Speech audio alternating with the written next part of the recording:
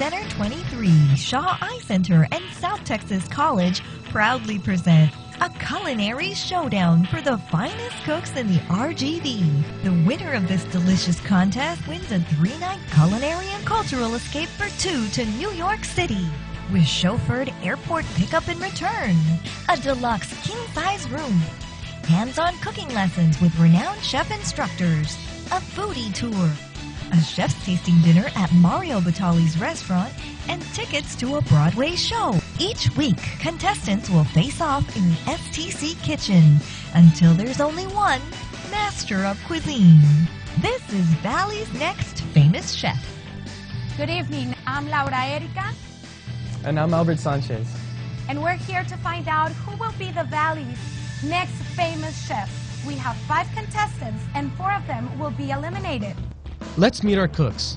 Stepping up to the plate first is Joel Rivera from Edinburgh. He's a single 22-year-old who lives at home with mom, dad, little brother, and a pug who he calls son. Tonight, he's cooking a chipotle chicken and bacon pizza. Up next is Cynthia Gonzalez from Brownsville. She loves to garden and travel and hopes her chicken enchiladas suizas send her packing straight into the final.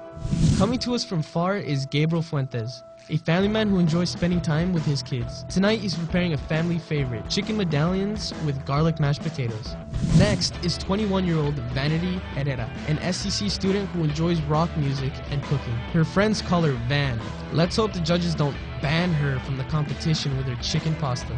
And last but not least is Enrique Estorga from Alamo. He's a salesperson, photographer, husband, and father of 2 who hopes to guarantee a spot in the final with his apple chicken. Contestants, are you ready? Yes. Let's get cooking. Today's contestants are all cooking chicken recipes. They have 1 hour to cook and plate. There's no time to waste, so they need to use their time wisely. Our first cook is Cynthia Gonzalez. She will be cooking chicken enchiladas suizas, but these aren't your average enchiladas. She's using a vast variety of spices, broth, black beans, and white rice. Where did you get this recipe from? Trying to eat healthier, and this was one way to still be able to eat a traditional Mexican plate, but cut some of the calorie out, and it's really light and delicious. You don't have to lose on flavor just because you're eating healthy.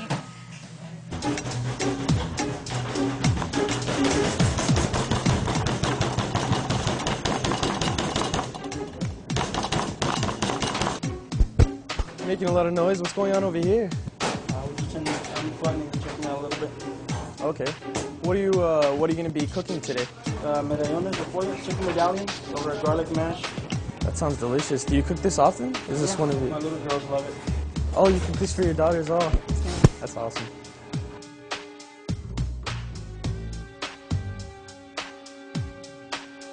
Well, Gabriel looks pretty focused. I'll move away and let him continue with his smash hit.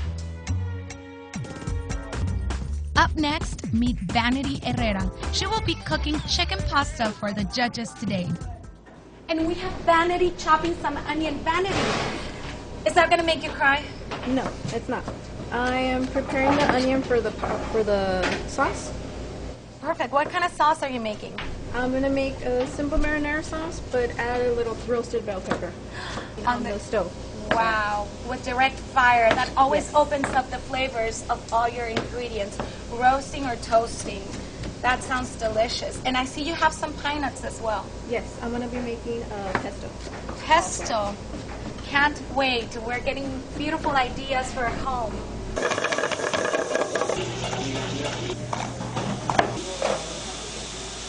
Gabriel, you're getting your potatoes ready. What kind of potato is that? It's a red potato. It takes the butter better, I think. And I like a lot of butter in my cooking. Ooh, yes. Butter's always good. Yes, my favorite food. And with butter? Oh, yeah. It turns out delicious. We'll see you in a minute, Gabriel. Thank you. Enrique, tell us a little bit about your dish, please. Well, it's actually a dish that I made for my wife. It just pretty much uses condensed apple juice and mixes it a little bit with some marinated chicken, and it comes real sweet. It just reminds me of like an Asian-themed dish, and that's what I'm going to try to import. When I plate it, it should look like several layers of food with the rice being on the outside, the vegetables in the middle, and the chicken as the centerpiece. Amazing, definitely very Asian. We'll be back and see how you're doing. Hi, Joel. Can you tell me a little bit of what you're doing right there with... I'm just getting some parsley leaves off their stems, and I'm going to be making my pasta sauce. It's going to be a pesto with pecans, and that's going to be the sauce on my French bread loaf over there. And you have some bacon here. What's the bacon going to be used for? That's just another delicious topping for the pizza. I'm getting Bacon. hungry. I smell bacon. Don't do that. But it's bacon. I love bacon. Oh, come on.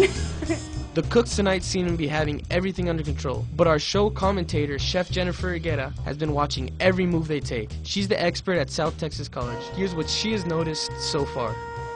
I smelled a delicious smell of bacon in that kitchen, but just a few minutes passed and that delicious smell started to smell a little bit burnt. And when I walked around the kitchen, yes, my nose was right. It looks like we had some burnt bacon over there on Joel's station. Hope that doesn't really affect his end product, but it's going to be hard to get away with that one. It looks like Enrique's really kind of overcooking those veg and in an attempt to pre-cook them for a saute application at the end. It might really affect his presentation in the end if those colors start to muddle up. But again, it's all going to have to depend on what happens in those final moments of plating. I love Vanity's knife skills. She's really got a nice even cut going on there. It's going to really affect that end product. Everything should come to a close all at the same time. Really hoping that turns out well for her. Thanks, Chef Jennifer. We'll be back with more Valley's next famous chef. Stay tuned to News Center 23. We're serving more Valley's Next Famous Chef, brought to you by Shaw Eye Center and South Texas College.